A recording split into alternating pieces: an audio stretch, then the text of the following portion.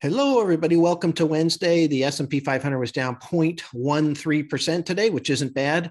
Although if you look at kind of the broad market and all the different pieces, it was softer than that altogether. Again, there were some parts that did well, utilities and real estate, consumer staples. Those are all traditionally defensive sectors. So those, did actually went up today in those three cases, at least the pieces on the S&P 500. So interesting day. And there's a lot of reasons why we're seeing some softness here, in my opinion.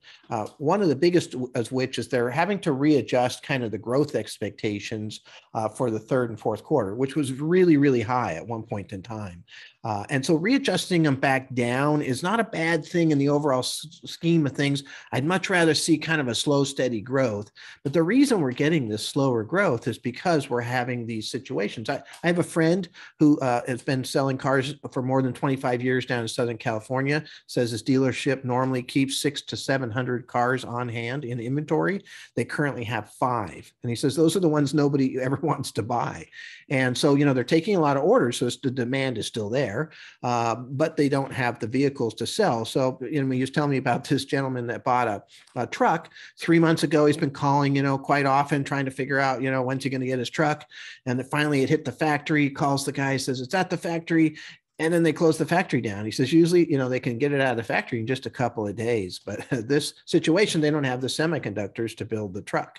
My son went to a golf tournament up in Sacramento, up and back. They were trying to go to different restaurants, and they were closed to it's inside the restaurant, only the drive-through because of shortage of staff. So you have 11 million open jobs, which was announced today, which is the highest ever. And so really, the Delta variant is sitting there as one of the problems for that. It looks like people aren't willing to take some of these jobs, especially a lot of the ones that were lost and that are currently open are in these kind of consumer-facing situations where there's some risk of getting the virus. So that's keeping people away from some of these jobs. So again, still having a lot of growth, still maybe less growth than what was expected. I don't see that as a bad thing.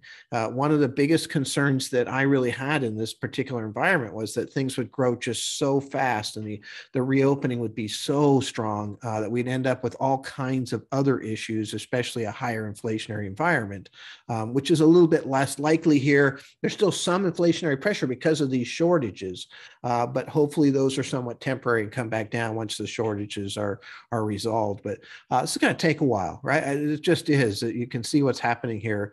This is not going to be a straight line in terms of this reopening and how it's going to work. It's going to be kind of bumpy and moving along. So good time to be very diversified. Yesterday it was all the growth stocks that did really well. They didn't do very well today. And today it is all of the value stocks that did well. So again, that's been a theme really, for us since the middle of June when we went into kind of the broad market mixture, and that's worked out a lot better altogether. So, the trends are not that strong, at this point in time, mainly because it's very difficult to see what's going to be happening here with all these different components that are coming into play on this reopening. So look forward to seeing you and talking to you tomorrow. Thank you very much.